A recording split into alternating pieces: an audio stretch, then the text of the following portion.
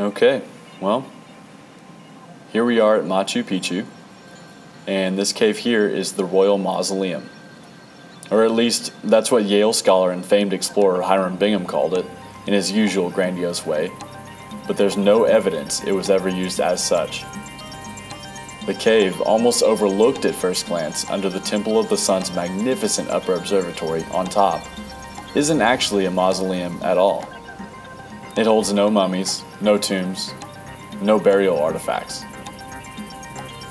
What it does hold is one of the finest examples of architectural Incan stonework at any site, Machu Picchu or otherwise. The Inca took particular delight in the harmony between the natural landscape and their created world, emphasizing the resonance of one with the other.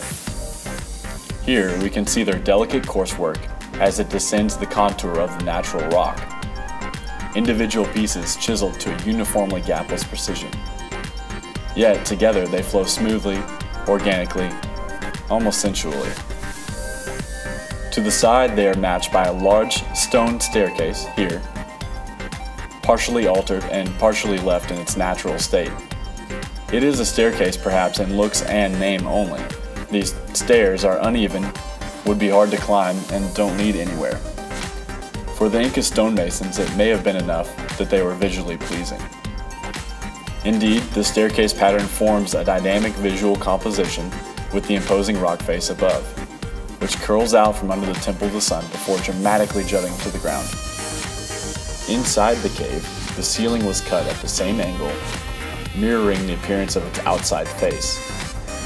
In a sense, the two rocks form a kind of double jamb doorway, which is an architectural detail the Inca used to denote a place of priority or significance. These rocks hover low above the staircase. The viewer or visitor is compelled inward. The cave interior is a bare space, flanked on all walls by careful vertical masonry, perhaps the foundation for the Temple of the Sun resting directly above. The walls have 4 inset stone sections, or niches, much like these, except the size and appearance of a doorway.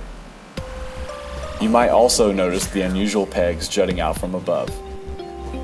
2 experts who studied the Temple of the Sun, Dearborn and White, suggest that pegs like these could have supported some type of structure or framework. Current scholarship suggests that, rather than the royal tomb Bingham imagined, the cave might have held a religious, symbolic, or astronomical purpose. The latter theory is supported by archaeologist Gary Ziegler, who notes that the cave opening is aligned at precisely 65 degrees, facing the June solstice.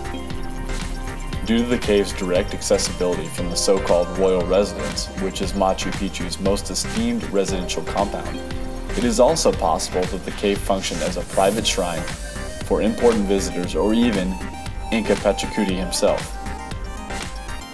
Despite these theories, the cave's exact function is lost to time with the civilization that created it.